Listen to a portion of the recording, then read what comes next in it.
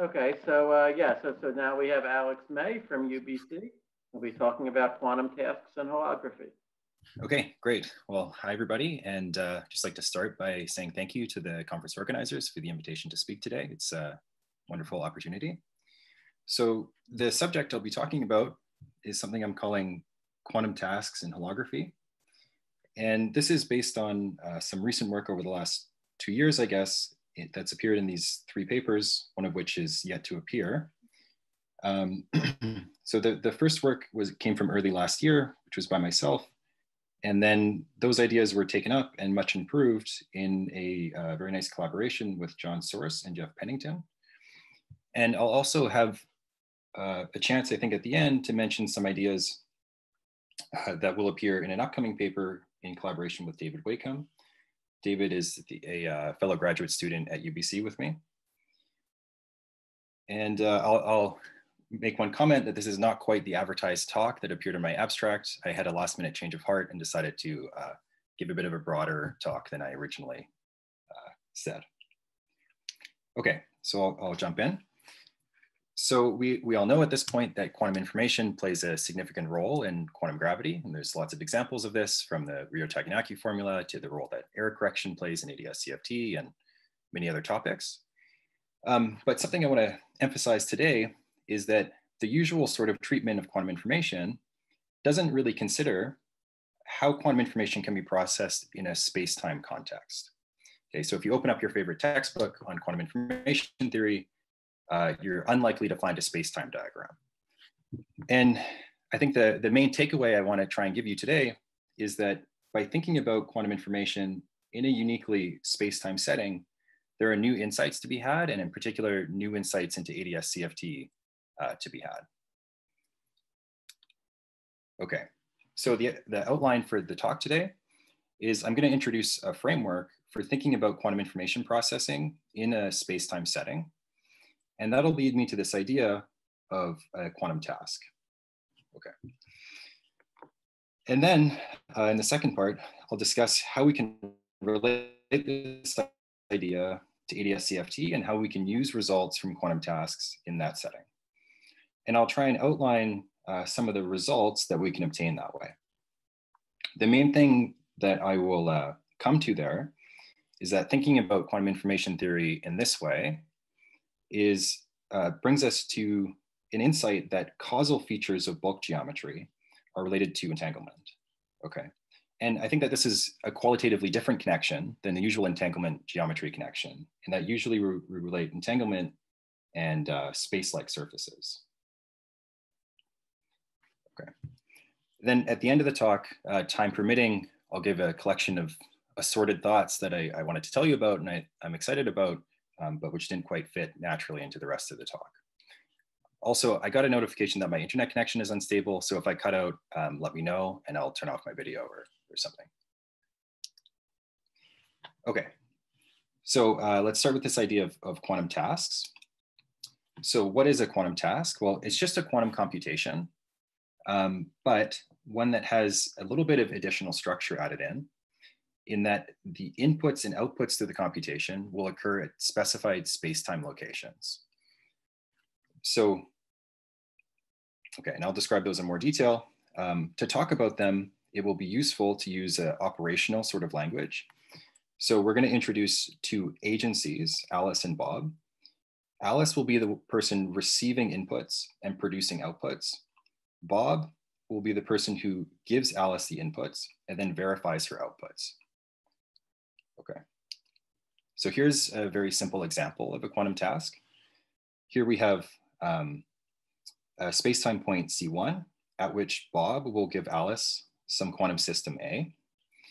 And then Alice's job or her task is to then return quantum system A at a point R1. Okay, so that's the task. That's very simple. Given an example of a task such as this one or any other, we can ask various questions about it. Maybe the most basic question we can ask is, with what probability is it possible to complete this task? Okay. Something I want to highlight about that is that probability, the success probability, depends not only on what we require Alice what we give Alice as inputs and require as outputs, but also on the space-time location of those inputs and outputs. So here, I've placed the point R, the output point, in the future light cone of C. And so the success probability would be high because Alice can just take A and bring it to R1. But on the other hand, if I put R down here, then I would expect the success probability to be low, right? Because it's outside the future light cone now. Okay. Maybe a bit of a more fine-grained question we can ask is, given that we require Alice to be able to complete the task with some probability, so we say this is bigger than alpha, we can ask what that tells us about the resources Alice must have. Okay, so in some instances, completing the task with high probability might require that Alice have entanglement between two space-time locations, for example. And we'll see instances of that come up in a moment. Okay, so here's a somewhat more rich example of a task where it's an instance of what's called a summoning task. Those are a class of tasks that have been studied in some detail, for instance, by me and Patrick, as well as others. This task, yeah. Ning Bao had a question. What is the interpretation in ADS-CFT of a task being operationally impossible? I think I will save that question for later. Okay, all right, sure. No. Yeah. Also, I wanted to apologize. I didn't mean to interrupt. I thought that like the chat was a thing where you could drop off. All right. Fine. I'll just. Yeah, no problem. We'll talk more later, Ning. Okay, so this is I'm just trying to flesh out what tasks are. I'm going to give you a richer example. So here's one with 4 points now. So there's 2 inputs and 2 outputs. So these inputs C1, C2, and outputs R1 and R2. And I've placed them in 2+1 dimensional Minkowski space. And I've placed them such that they have certain causal relations between them. So in particular, R1 and R2 are in the future of C1, as well as in the future of C2. I've also placed them such that there does not exist a point P, such that P is in the past of R1 and R2, and then in the future of C1 and C2. Okay, that's the causal setup of this task. What are the inputs and outputs? At C1, Alice is going to get a quantum state, psi, and at C2, she'll get a bit, B, which is going to be either 1 or 2. And what she's supposed to output is the state psi at the output labeled by B. Okay, so if B is 1, then she should bring psi here. Okay, so that's the task. Now let's think a little bit about how you can try and do this. Okay, and we'll start by thinking about just a naive strategy. The naive strategy is just to take psi and to send it somewhere. Okay, it's supposed to end up at R1 or R2, so we're just going to try and send it to the right place. In that case, you end up with a bit of a problem, right? So you have psi over here, and it needs to go to one of the R's, and which R is fixed by this information B over here. But B is far away from psi, and so Alice is forced to guess if she should send psi to R1 or to R2. And she'll only guess right with probability half, right? So this naive strategy has a success probability of 1/2. Okay, now that's not the only strategy available, so she can do something a bit more subtle.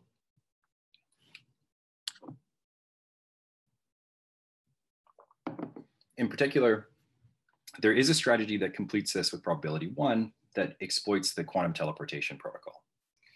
Okay, so the way that works is Alice shares an EPR pair between C1 and C2. And then when she receives psi, she measures psi and the EPR pair in the Bell basis and gets out some classical measurement outcome. This partly solves her problem because the outcome J is classical, and so she can send it to both R1 and R2, right? She's no longer faced with this dilemma.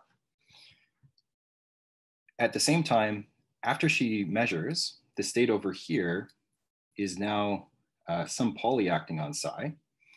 And so that's a quantum system. She has to decide where to send it. But now that quantum system is held in the same place as B that tells her where it needs to go. So if B, say, is 1, then she can take this up here. She has Pj, psi, and J, and she can recover psi. Okay, and that solves the task for her. So the reason I'm presenting this in some detail is that I want to emphasize that this task sort of highlights an interesting feature of quantum teleportation, which is that it lets you solve this coordination problem. So this coordination problem where you're trying to figure out where psi should go, and you have to send it somewhere based on B, and B is outside your light cone. So you can sort of exploit B using teleportation in this way. So it highlights something about teleportation that isn't really apparent outside of a space-time context. And so the bigger point here is that these quantum tasks capture space-time specific aspects of quantum information. Okay. Okay. So now I want to talk about how we can apply this sort of thinking or these sort of tasks in holography. Okay. So here's the basic strategy we're going to follow. We're going to think of one of these tasks, call it T, and we'll place it in the bulk. We'll define a task in the bulk. And then we're going to try and identify some dual corresponding task, call it T hat, in the boundary. Okay. And I'll talk in a moment about how to make this identification. And then the second step is we'll notice or assert at least that since the boundary describes the bulk physics, that the success probability of this corresponding task in the boundary should be lower bounded by the success probability in the bulk. One way to think of that is just if I have some strategy in the bulk that completes the task with a certain probability, then I can map that through the dictionary to something in the boundary, which will complete it with the same probability. Okay. So then the way I want to think about this inequality is really as a constraint on the CFT or on the boundary theory. Now, of course, that's not the kind of constraint we usually care about when we talk about CFTs or when we talk about ADS CFT. And so the last step that we'll do is to then relate that constraint to one that we care about more. In particular, in the examples I'll show you, we'll be able to turn this lower bound on success probability into a lower bound on entanglement. Okay. So a comment about understanding what the corresponding boundary task is for a given bulk task. One thing is that when we pick the bulk task T, we should place the input and output points at the asymptotic boundary. And that's just so that I can identify those points naturally with points in the boundary. And so when I have an input point here in T, I can define some task T hat, which will have an input point in the corresponding place in the conformal boundary geometry. Okay, so the comment here is just that in order to make this identification, we should restrict our attention from general tasks T to ones that happen at the boundary. Okay, good. Okay, so now the first example of this kind of thinking at work, and the first example of the kind of result that we can get.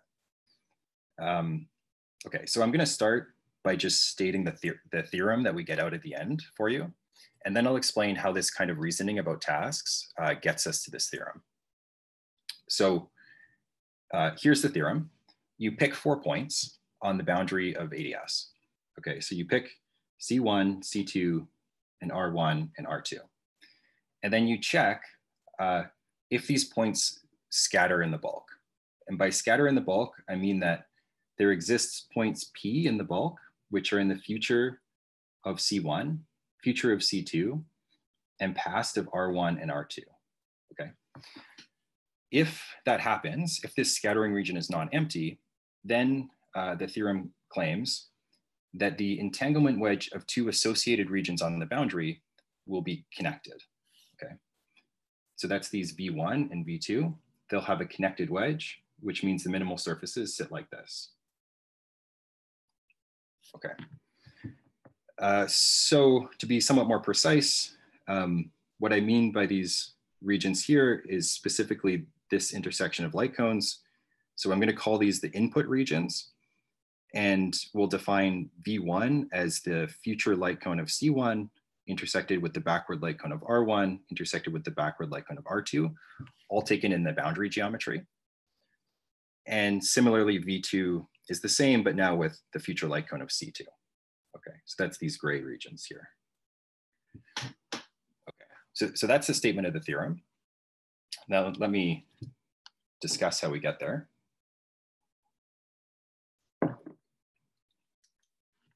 Okay, so we're going to think about a task. We're going to think specifically about what I'll call the B84 task. It's a task with two inputs and two outputs. The first input at C1 is a bit, either 0 or 1. And the second input at C2 is a qubit in one of these states. So B is a bit, 0 or 1, and H is the Hadamard operator. So that means that for Q equals 0, this state is either 0 or 1. And for Q equals 1, this state is either plus or minus. Okay. So those are Alice's inputs. What she's required to return as outputs is the bit B at both R1 and R2. Okay. So now let's look at this task from the bulk perspective. Okay, so like I suggested we should do, I put the input and output points at the boundary here. So here's C1, C2, R2, R1. And following the conditions of the theorem, I'm going to focus on the case where this scattering region is not empty. Okay, so there are causal curves that come in and meet up here and then come out again to R1 and R2. So when the scattering region is non-empty, something interesting happens from the task's perspective, which is that there's a simple strategy for completing this task in the bulk, right? The simple strategy is what I've illustrated schematically here. So you just take the inputs, Q and HQB, into the middle, undo HQ. Now you're just left with this state B, measure, find out B, and send it to both R1 and R2. Okay. That strategy succeeds with probability 1. So in the bulk perspective, we have success probability 1. Okay. Now let's think about the same thing, but from the boundary perspective. So we've identified the corresponding task T hat, and I'm looking at this in the boundary geometry. So I've just unrolled the boundary of the cylinder. These lines are identified. We still have the same, sorry, flip page by accident. We still have the same input and output points and the same inputs, but the crucial change is in the geometry that we're on now. So in particular, we can notice that often in the boundary, and in particular in the case I've shown here, the scattering region is just empty. Okay, so you can see that it's empty because there's nowhere you can meet in the middle, right? So if I try and meet up between C1 and C2, and then get out to R1 and R2, I see that I can actually only reach R1. Or if I meet up between C1 and C2 here, then I can only reach R2 and not R1. Okay, so this scattering region is empty. Now, for tasks, that means that this strategy I described before, this local strategy where you meet in the middle, is not available to you. Okay, so if the boundary is going to do the task, it has to do it in some other way. Okay, so schematically over here, we know that it can't do things in the middle. So it can try and do the next best thing, which is to do operations, quantum operations near C2, near C1, exchange a round of communication, and then act near R1 and near R2. So the way to think about this schematic diagram in terms of the space-time picture is that the operations that happen here, those are things that happen in the future of C1 and in the past of R1 and R2. And so I should identify everything that happens here with things that happen inside this causal diamond here, right? So this is the future light cone of C1 intersected with the backward light cone of R1 and R2. In other words, this scattering region V1 that I defined, or this input region V1 that I defined at the beginning. Okay. Okay, so the boundary doesn't have a scattering region, so it has to use this non-local strategy. Okay, so now I want to compare the bulk and boundary perspectives here. So I recall, first of all, that from the bulk perspective, this success probability was 1 because we have a scattering region. And then I have this inequality that I discussed earlier. And so that tells me that the success probability in the boundary also needs to be 1. Okay, but in the boundary, we're using this non-local strategy. And a fact about this non-local strategy is that if the success probability is going to be 1, it must be the case that V1 and V2 are entangled. Okay, so there has to be an EPR pair here. Otherwise, your success probability is bounded below 1. Okay. And so that's the reasoning that leads us to this theorem, right? Because it's saying that when the scattering region is non-empty, I can do the task in the bulk with high probability. That means I must be able to do it in the boundary with high probability. That means V1 and V2 are entangled. And so that's what I conclude here. The mutual information is large. And then the mutual information being large via the Ryu-Takanaki formula is equivalent to the minimal surfaces sitting this way and having a connected entanglement wedge.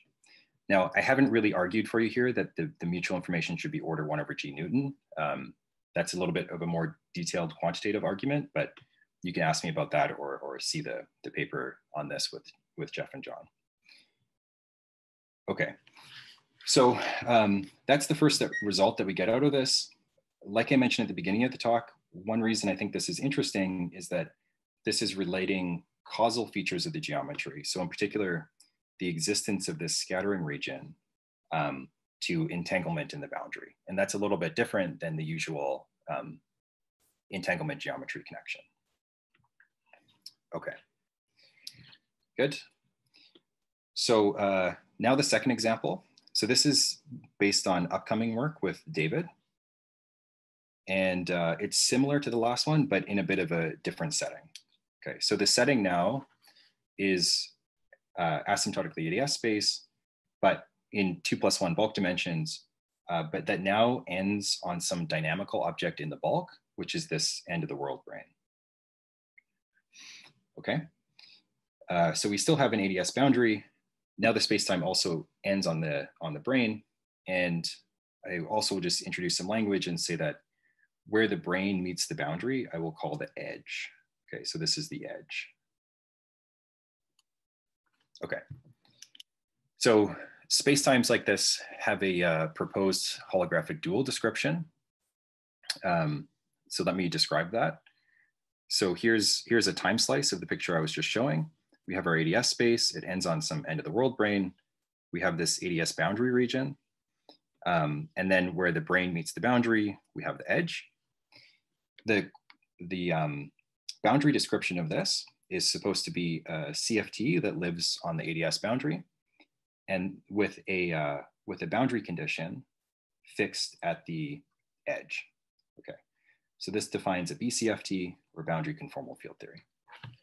Now, we don't really need to know anything about BCFTs except that the Ryu-Takanaki formula still holds. So if I want to calculate the entanglement entropy of some region V here, I can do that by looking at RT surfaces, surfaces homologous to V. The slight change is that now there's sort of a different way to satisfy the homology constraint, which is that I can have surfaces that end on the brane like this. So this would be considered homologous to V and is a candidate surface. Okay. So in this setting, we can think about task again, and we get to a similar theorem. The task that we think about is a little bit different. So we now just have one input point and two outputs, R1 and R2. And I'm going to specify that the outputs occur at the edge. Okay.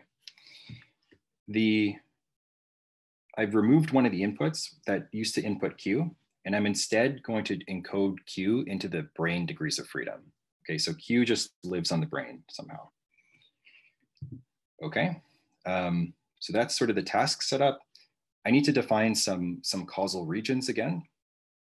And specifically, I'm going to be interested in a scattering region, which will now be the future light cone of C1 intersected with the backward light cone of R1 and backward light cone of R2. But I'm going to restrict my attention to the part of that that lives on the brane. Okay, so that would be like in this picture, this point here. And then in the boundary, I'll be interested in this input region. There's only one of them now, which is the future light cone of C1 intersected with the backward light cone of R1 and R2. So that would sit something like this here. Okay. Okay. So the theorem that this leads us to is the following. So it says that if the scattering region is non-empty, this brane anchored scattering region now, then the entanglement wedge of V attaches to the brane. Okay, so here's V here, and then I'm saying that when scattering like this happens, the minimal surfaces will sit this way. Okay. The way to think about why this is true from this task's perspective is basically this task in the bulk can be completed with high probability when there's a scattering region, just because we go to the brane, learn Q,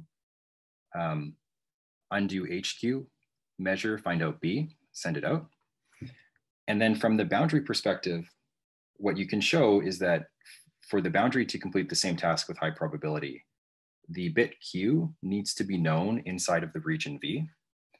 And since Q is stored in the brane, that means that the entanglement wedge, or the portion of the bulk that V sees, needs to connect to the brane so that it learns Q. Okay. Yeah, so that's the theorem. Oh, I should also say this theorem, as well as the last one, you can both prove just in general relativity. So you can think about this from the perspective of entanglement, or you can just say this is a relationship between light cones and minimal surfaces. Then it's just a geometric statement, and you can hope to prove it just in GR. And indeed, in collaboration with Jeff and John, that's what we were able to do that. Okay, yeah. So this theorem, I think, is interesting maybe for two reasons. One, it extends this connection between causal features of the geometry and entanglement into a bit of a new setting. But two, this particular setting has been of a lot of interest recently in that this phase transition from minimal surfaces that sit like this to ones that are anchored on the brane is a model for this island formation phenomena. So from the perspective of physics on the brane, this region here is an island, right? And so one thing that I'm thinking about right now with David is that this causal perspective on entanglement should be able to be brought to bear on this islands phenomena, and we should be able to make some causal condition for when an island forms. And preliminarily, what seems to happen is that when there's a causal curve from inside this black hole on the brane out to V, which we identify as the radiation system, then that's when an island forms, or the theorem tells you that that's when an island forms. And so we get this interesting causal explanation or reason for why an island is appearing. Okay, so I'll be brief on that, but questions are welcome. All right, so that's the main part of the talk. Let me just conclude with a few scattered thoughts. Okay. Okay. So the first thought is a relationship to what I've been talking about today, and a topic in cryptography, actually called position-based cryptography. So in position-based cryptography, what happens is Bob tries to verify Alice's location in space-time, okay? So what he does is set up a quantum task, which he hopes will force Alice to do operations within some space-time region R. Okay, so here's R. Here's this task. It has some general inputs, A1, A2, outputs B1, B2. And then Bob specifies some channel N that Alice is supposed to do. Bob is going to try and pick the channel so that Alice is forced to use this local kind of a strategy and thereby be forced to do operations inside of R. And that confirms for Bob that Alice is in R. Okay. On the other hand, Alice may try and cheat. And if she's going to cheat, what she'll do is use this non-local strategy. And by using the non-local strategy, she can ensure that she acts only outside of R, right? So her operations all happen outside this space-time region. Okay, so this is the tension in position-based cryptography between Alice and Bob. And this was studied in detail by cryptographers some time ago. And they found two things that I think are very interesting. So the first is that they found it's always possible for Alice to cheat. Okay, so it's always possible to replace a channel implemented locally with a non-local implementation. So you can achieve the same thing doing this as you can doing this. This, I think is a very interesting result, and actually is what originally got me interested in this topic, in that this kind of hints at the holographic principle to me, or somehow holography seems to be coming in here already. And why do I say that? Well, it's just because what it's saying is that I have some dynamics that happen inside of a space-time region R, and then the result is that it's always possible to rewrite that dynamics as something that happens very close to the boundary of R, right? I can choose to put these operations close to the boundary of R in some very thin region, and now I've rewritten my bulk dynamics as boundary dynamics. So, okay, I thought that was very interesting, in particular because it has this holography idea in it, but I haven't mentioned gravity or black holes or anything like that, so it seems to be coming from a very different perspective than the usual one. Okay. The other thing that they showed, which is interesting, is that to do this rewriting from local to non-local requires entanglement. So you have to have EPR pairs here shared between V1 and V2. So we actually already used this result, in particular in the context of this B84 task, where I said entanglement was necessary to have a high success probability. But this is also more general. So, most channels that I might try and do locally here will require entanglement to implement non-locally. So I thought this was also interesting in that we're very quickly seeing some kind of connection between this holographic idea of rewriting things on the boundary and some essential role for entanglement. And of course, that's borne out in the ADS CFT correspondence. Okay.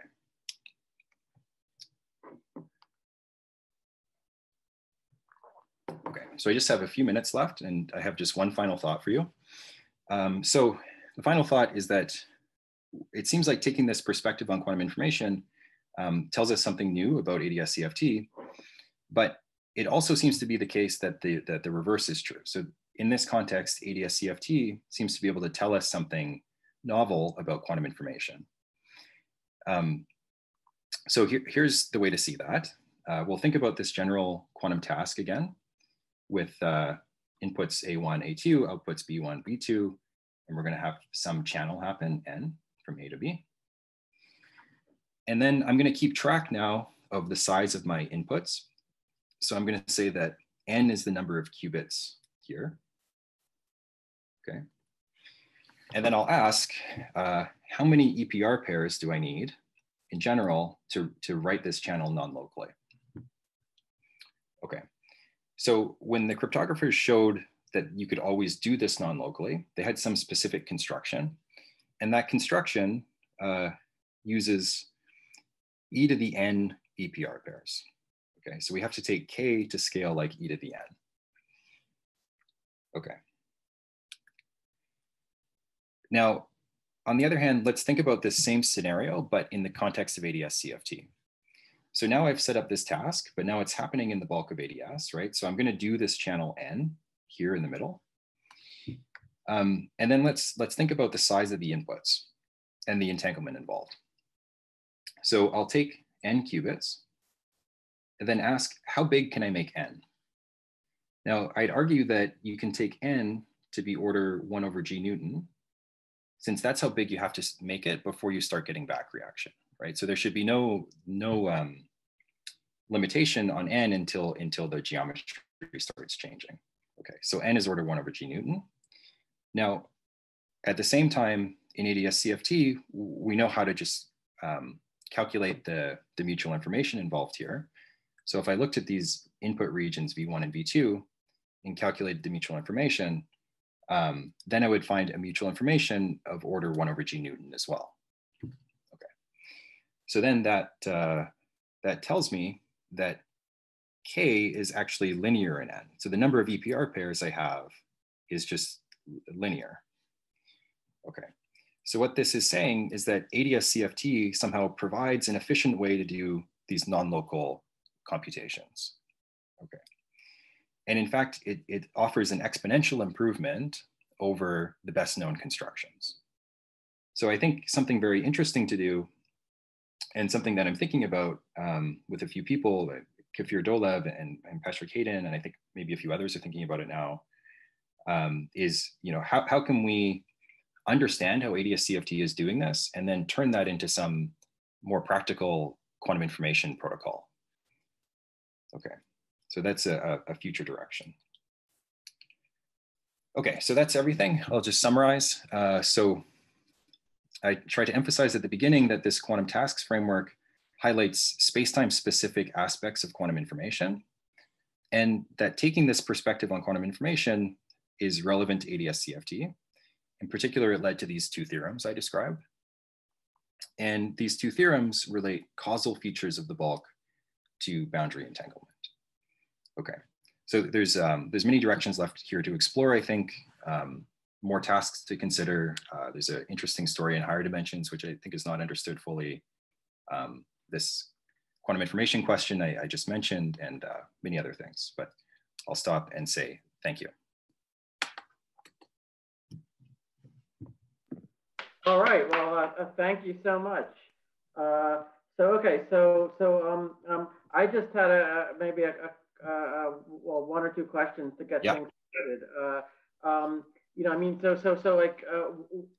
Would you say that there is a proof that that position-based cryptography can be attacked using a linear amount of entanglement? Like for a quantum information theorist, like should, if there is an argument that comes from ADS CFT, then, should they treat that as a proof or?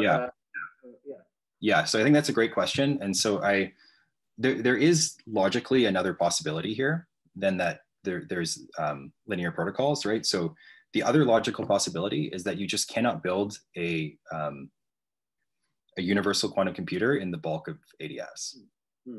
Okay, so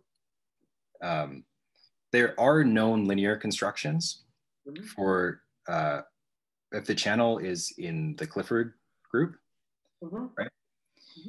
But if it's somewhere more complicated unitary, then that's when these exponential constructions come in.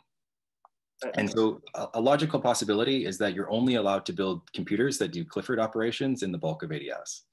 And then this wouldn't break, position-based cryptography, right? I think that possibility is unlikely, but.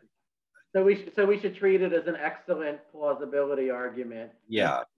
And a big step toward a proof, hopefully. But yeah, and I think a proof will come when we, really manage to construct some explicit protocol here. And okay, thanks a lot. And I was very intrigued by your comment about how the impossibility of position-based cryptography is somehow already a signal of something holographic, right? Now, I guess one problem that I have with that is Yeah, that, as I understand it, in a classical world, position-based cryptography would just be trivially attackable, right? that's Because true. Yeah. you always make copies of the information. So it seems like, you know, in this entangled attack on position-based crypto, we are, you know, entanglement is solving a problem that is only there in the first place because of quantum mechanics.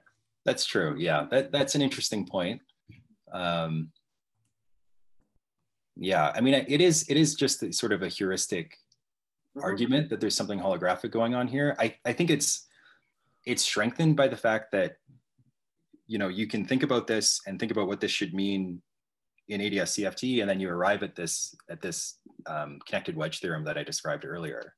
And so, you know, it does seem like what's going on here is something that's happening in ADS CFT, and so I think that supports the intuition that this has something to do with holography. But yeah, I agree that, you know, you only need entanglement because of no cloning, really. And then well, you know, there can be lots of holographic type things that happen with classical information too, but yeah. If it's physics or not. But anyway, we've got a whole bunch of questions. So I think Netta was the first to want to ask. Yeah, thank you, Alex, for the really nice talk. I had a question about this scattering that you talked about. Maybe you mentioned this, but I missed it.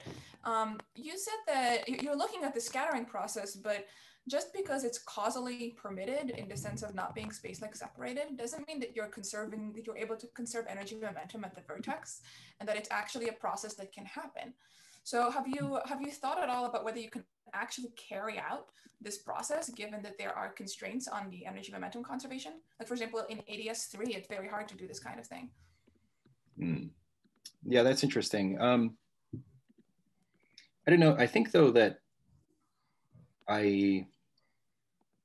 the argument from this kind of scattering process that there should be entanglement, I don't know if you should really think of it as like a scattering process as I would think of in quantum field theory, right? So I'm allowed, for instance, to have, you know, some small amount of matter sitting here in the bulk, which would be maybe my quantum computer, and it will take in, you know, these particles from C1 and C2, do some operation, and then send them out again to R1 and R2. But there's allowed to be other systems involved. So if, you know, if these lines like don't conserve momentum, you could just add some additional particle in that goes off in some random direction, and then. But wouldn't you end up losing some information that way? Yeah, but that's fine as long as, you know, as long as it completes this task for you, then you then this argument holds. So have you thought about whether that's always a possible thing to do, given the not in detail? No. But, you know, I'll say that this is the argument, and then the proof is the relativistic one that that appears in this paper with John and Jeff. That, okay, it doesn't rely on this reasoning about scattering; it just uses the focusing theorem to show that this holds. Right, so, and more for the interpretation. I have no doubt that your theorem is correct, given that it's just a statement about causal structure.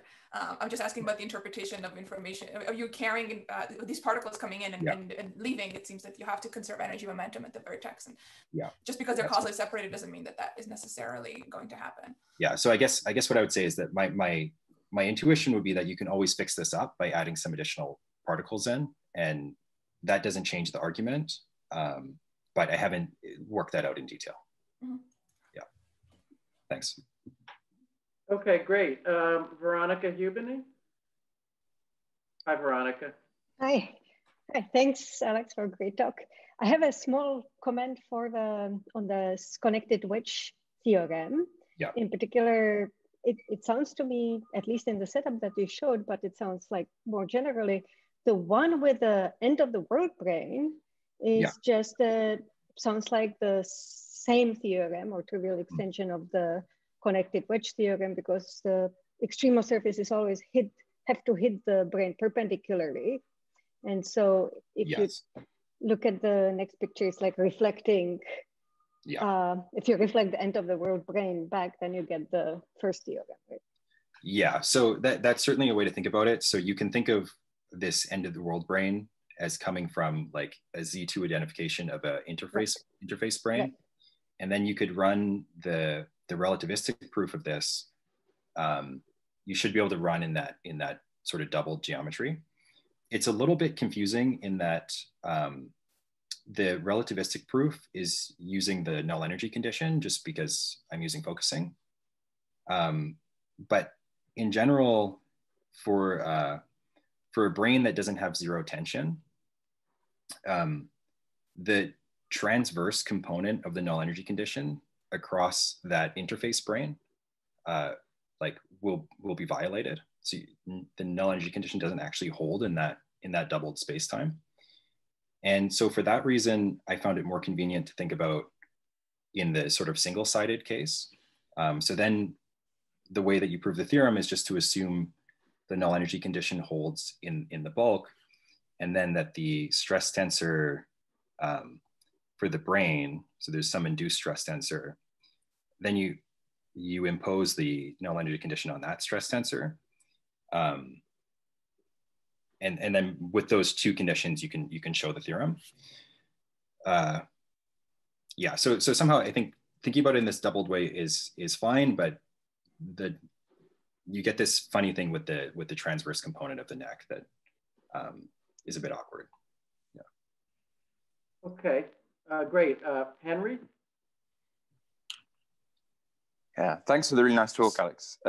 As there seems to be a kind of asymmetry between bulk and boundary, the way you were discussing it. I was wondering if you could comment on all the tasks you've described doing in the bulk are very simple. It's just some courier delivering you a package in a qubit and maybe doing some simple 1 qubit operation.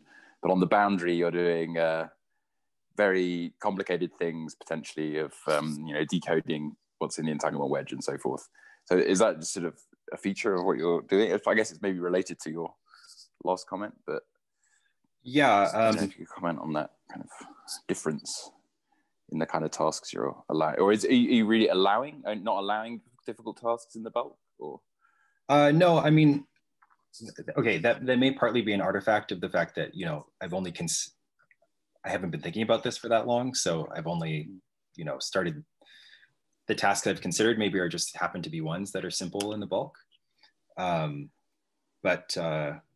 but yeah, I mean, I don't really know exactly why that's true. It just seems that in the bulk you have what I describe as a stronger causal structure. So you can meet in the middle and get out again, and then in the boundary you may have a weaker causal structure, and then that seems to require you to do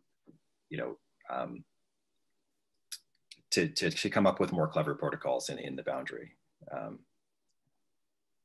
Yeah, but yeah, I don't know. I don't really have any great insights into why that happens. Okay, thanks. Edgar? Hey, Alex, thanks for the talk. I had a question about your thought one.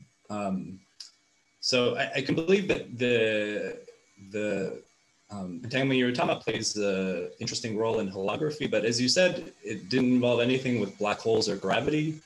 So you could have said this just in quantum field theory. So why then do you think that it's somehow manifesting holography? Because in those systems where it would also be true, there is no holography.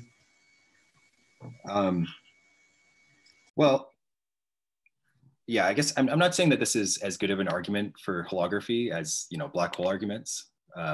But I guess I'm just saying that, even in this simple setting where I don't have gravity, I can still make the statement that you can always replace dynamics happening inside a space-time region with stuff happening like near the boundary of the region. And certainly that has some flavor to it of holography. Yeah, I guess, I'm not making like a precise statement there, but I think it's, somehow in quantum mechanics, there's at least a hint that this holographic idea is possible. Okay, so you believe it even in quantum field theory, then? That's your statement. There really wasn't something about gravity or black holes that I missed here. Right? No, right? No. Yeah. Could I comment on that just briefly? Yes. I was also really puzzled by that because holography is supposed to become trivial when G Newton goes to 0. But I think that it's really interesting because I think it's gravity that's supplying the entanglement resource that you need here. I mean, how do you know that you have such a resource? I think it's the fact that when gravity is turned on, you're guaranteed to have it. I'm wondering if you would agree with that, Alex. I don't know. That's not the way I've thought about it, I guess. But that sounds like an interesting and implausible statement. So maybe I'll mull that over. Raphael, did you have another question, or was that your question? No, that was actually my question. All right. So, all right. Or comment or whatever. All right, awesome. Ning?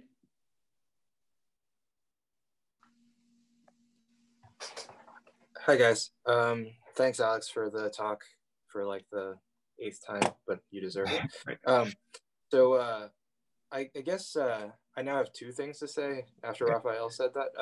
I guess I'll respond to that first, which is I guess in many field theories, if you're talking about physically relevant states, there also is highly non-trivial entanglement, which could also be used as the entanglement resource.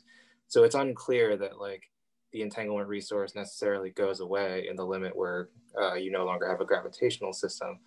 But I had a question more about like your philosophical outlook on this sort of thing. The kind of point that you're making is one that I strongly agree with, which is that if I can't do an operational task in the context of ADS-CFT, if like it's just impossible to perform something, then that should tell me something about ADS-CFT. It should like translate some sort of no-go theorem from like a quantum channels or quantum info perspective into some sort of statement that's true about the gravity theory.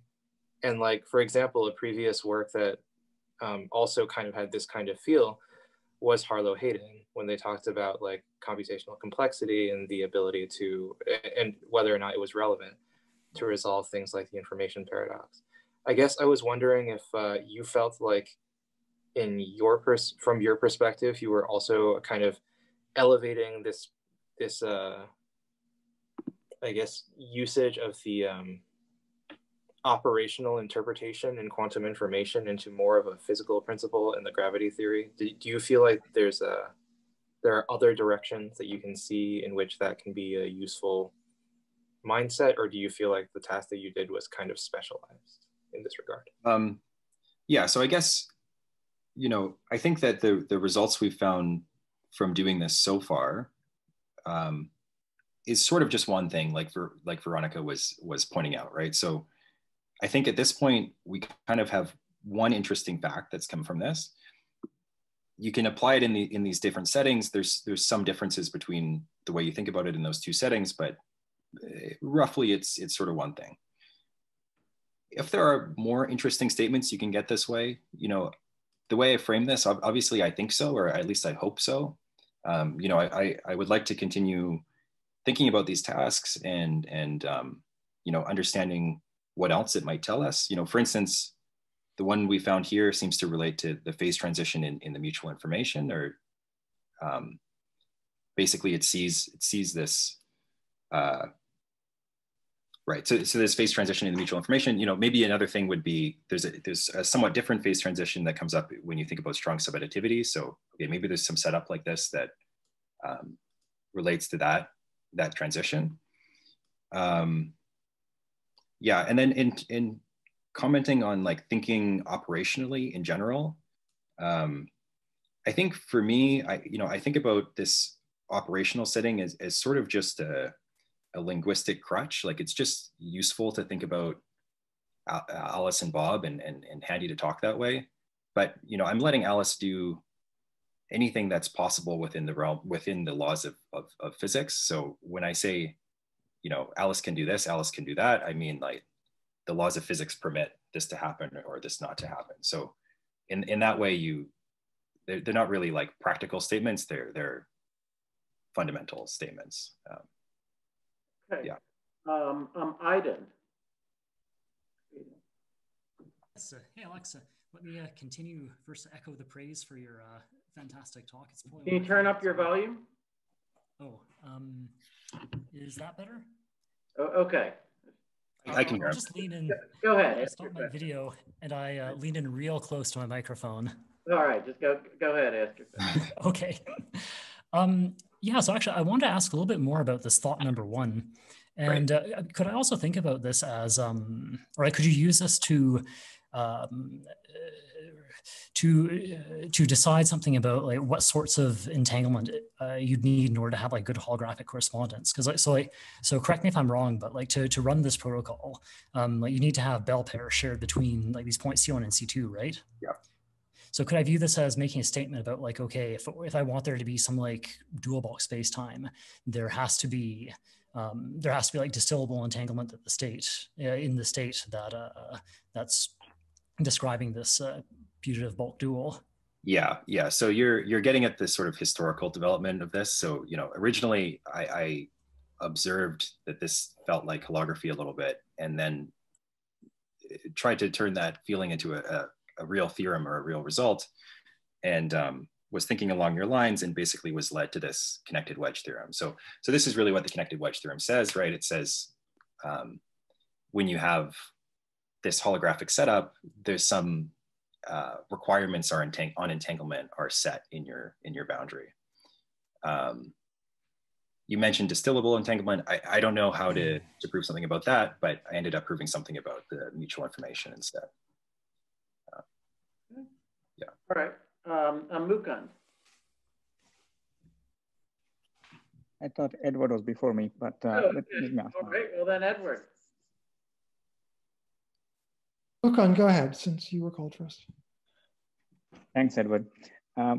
Alex, I had a question that was more like a comment that relates to what Henry and Alex Berlin said. To me, the bulk causal structure is sort of fine in the semi-classical limit, but it's strongly constrained by what the boundary causal structure is. So if you think of going away from the large N limit, then all they really have is the boundary causal structure. You don't really have an intrinsic notion of bulk causal structure.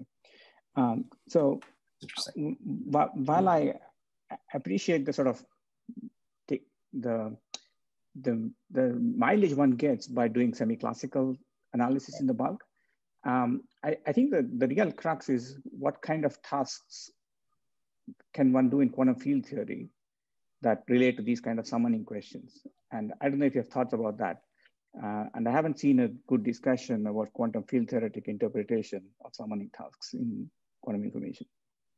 Oh, are you saying summoning tasks like this one I mentioned at the beginning, or? About the beginning, yeah. Or in general, anything that you've talked about, but yeah. Yeah, just away from, yeah. So, I mean, yeah, that's a good point. Like, I guess, yeah, I'm definitely thinking in the, like, G Newton goes to zero limit here. And it would be interesting to ask, away from that limit, can I make more precise sense of this theorem? But yeah, I guess, I don't know. I guess I'll just say that's an interesting comment, and I'm otherwise not sure what to, how that will play out in the future. Yeah. All right, last but not least, Edward. Oh, well, I just wanted to comment briefly on one of the previous questions, which was why holography was essential in this discussion.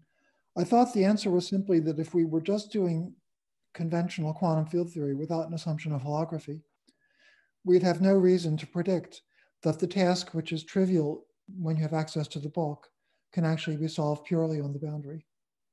I'm just repeating a small part of what Alex said in the talk, but I thought that was meant to be responsive to that particular question. Yeah, I'd agree with that comment. Okay.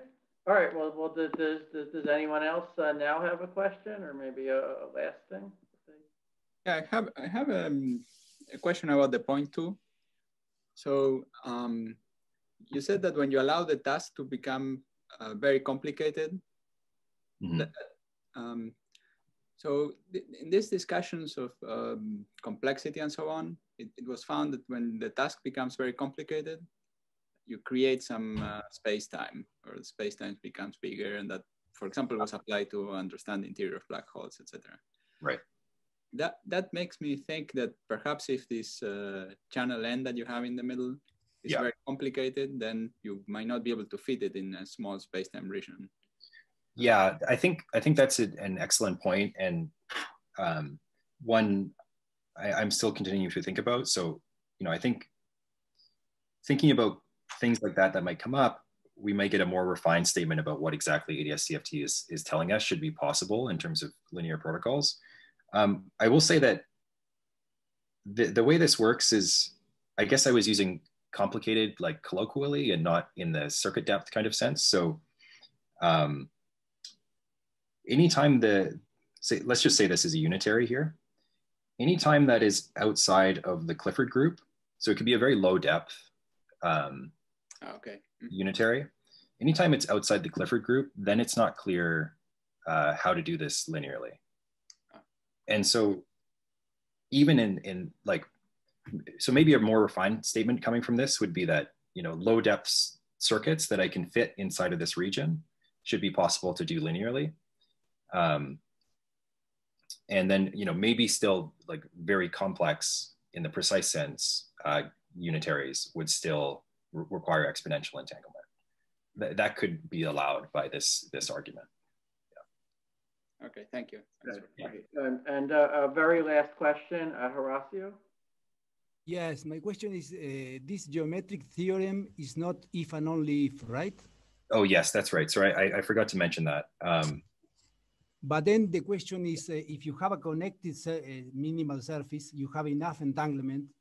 Why is that what is happening in the bulk? Because you can do the protocol, right? But then you cannot do it classically in the bulk somehow. Well, you don't know that you can do the protocol. You just know that the mutual information is large enough that you could do it. But it could be that, I don't know, this probably isn't the case, but it could be something like that mutual information is in that case measuring a classical correlation. And then that classical correlation isn't sufficient to do the task in the boundary. So yeah, I don't know. I mean, it's interesting why it should go one way, but there's not really a good argument that like when this surface gets connected and the mutual information becomes large, that then implies you should be able to do it. And so the one-wayness may be coming from there. Or maybe you can do other things in the bulk, like also using entanglement in the bulk or something like that. Yes, that might be possible as well. Yeah. Well, all right. Well, I think let's stop here. But thank you, Alex. Awesome talk and awesome discussion. Thanks. Yeah. So just